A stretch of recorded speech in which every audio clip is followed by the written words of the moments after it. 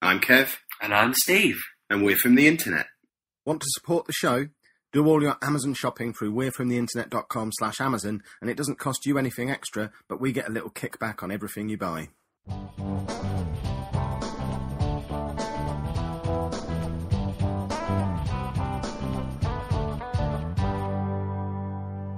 What were you like as a teenager? Oh, I was terrible. I was just an absolute bumhead.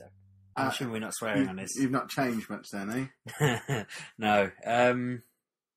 I'm certain my dad and possibly my mum are both on blood pressure tablets because of me in my teens. My sister wasn't a monster at all. She was really good.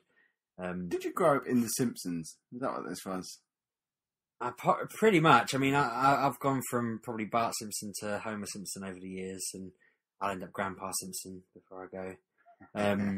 But yeah, I was just a nightmare, I think. Why were you a nightmare? But I wasn't like naughty or anything. I didn't do anything ridiculously bad. I just had a lot of you know me, I'm argumentative. Really? Yeah, and I just would always have raging arguments that went far too far. And did you get punched in the face a lot? No, I think my dad showed incredible restraint. I meant by random. Oh, right, no. Did your father beat you? What a revelation that would have been. Just break down into tears. No, I think I've told you this before, but people used to get hit in the face on my behalf an awful lot growing up. It was one of those bizarre little quirks where I'd be out drinking and I don't know, I was messing around in the street and I'd nip into KFC and then someone would come bursting through the door. Which one of you lot was chasing that girl around outside? And we'd have only been like playing a game or whatever. And he'd come up and start having a go at me. And then he'd just turn to someone next to me and wallop him in the face as hard as he could and say, "Why aren't you sticking up for your mate?" And then just storm off. And that sort of thing just happened constantly. I'd just be doing something completely innocent, and then a completely innocent bystander would get punched because I was doing this innocent thing that wasn't hurting anyone. And it was inexplicable. It was probably part of growing up in Grays. It probably happened to a lot of people. But yeah, I just seemed to get other people hit and annoy people constantly, cause arguments constantly. I used to run a blog that just turned into a daily argument with me and my mates constantly.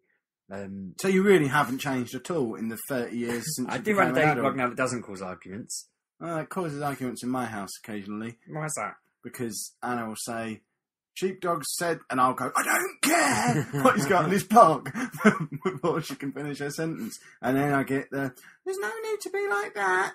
He's your friend." "I don't care what he's doing on his boring blog." Yeah, well, you should care. It's not always boring. Am I mentioned on it regularly? Sometimes. I'd like someone to just... In fact, this is a job for you, Internet. Every time I'm mentioned on his blog, just sort of copy and paste the 10 words either side of my name and just email them to me. That's the only bits I care about. The rest of it, just summarise in a sentence once a week. But the bits that I'm involved in, I want to know what he's saying about me so I know whether I need to have him killed or not. I stopped turning it into a rant so that Anna could keep reading it. She reads it. She just... Whenever she tries to read it to me, I stop her in her tracks. Yeah, but I was doing like a daily rant, and then she didn't approve, so I stopped. Good, no one approves. My teenage years were weird. I sort of went through a number of metamorphoses. Right. I went from being quite sporty, and playing. No, really, I played for all the school teams. I played football. Let me get this right: football, rugby, cricket, and basketball. Cheerleader doesn't count. I didn't do any of that. So I played for all four of them, but then my knee exploded. And my knee exploded in France, and basically... World Cup final. It was near the World Cup final, actually. I tripped over the guide rope thing for the caravan awning and just landed funny. My knee exploded, and my dad didn't believe it really hurt, so made me go and walk up all the steps inside a castle, and that made it even worse. And there went your footballing career. Well, yeah, eventually, about a month later, I went to the doctors back in England, and he just said, "Yeah, your knee's, that's bad, isn't it?" And I had some scans and stuff, and basically my kneecap had sort of semi-dislocated a little bit, and the ligaments and the tendons were all a bit... I couldn't do sport anymore without having my knee massively strapped up. That was when I was about 14, probably. Then I got really fat, and did well in my GCSEs because all I did was Eat books. eat curly whirlies and read.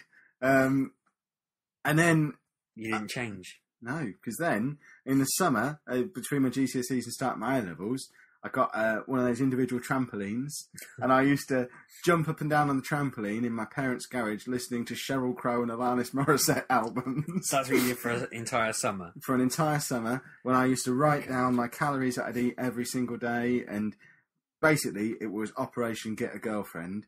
And I went back to school at the start of sixth form with new contact lenses. I hadn't worn contact lenses since I finished playing football, but I started wearing contact lenses again. I'd lost about 4 stone, and I went back and I got a girlfriend. And that was awesome, which meant I ruined my A-levels because I now had a girlfriend. Yeah, I ruined my A-levels with a girlfriend. And then to round off my teenage years of one extreme to the other, I had all these awesome GCSEs and a child before I turned 20, and a wife before I turned 20, who wasn't the same one who was the girlfriend that I did the trampolining for. Very unusual teenage years, surely. And that's why I'm such a well-rounded individual I now. could probably trump the very unusual. I went through a brief phase where half of my friends were convinced I was having periods. because and my parents wouldn't believe the agony I was in. This is what reminded me. Your knee agony reminded me. Once a month, I'd get excruciating pains in either of my sides, and I'd be doubled over in agony all night, almost in tears at times. And one day, it was like 4 a.m, and I was crying my eyes. I was in absolute agony. I couldn't move. And finally, after this happening on and off for months, because it had become the ongoing joke. Was it every 28 days? It was like every 4 weeks, pretty much. And so that's why it became. Did you panic when you didn't get the pain? Yeah, I thought I was pregnant. No, but my parents took me to hospital one morning, and we sat in A&E for ages. We took a urine sample, and I think I must have mentioned before, it was basically black. And we were just like, what the hell has happened? Like, my kidneys must be exploding or something. So my mum's like force-feeding me water constantly, trying to help me kind of get over the pain. And the doctors took the sample away. And then about 4 hours later, they come back and I'm like, we haven't got a sample for you anywhere. Can we take another one? And when I did that one, it was just clear and completely normal. And the pain had gone. And so they were like, well, there's nothing wrong with you. And they sent me off home.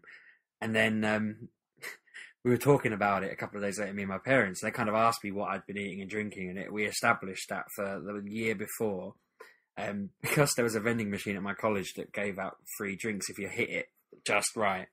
I'd been having something like 16 cans of Dr. Pepper a day.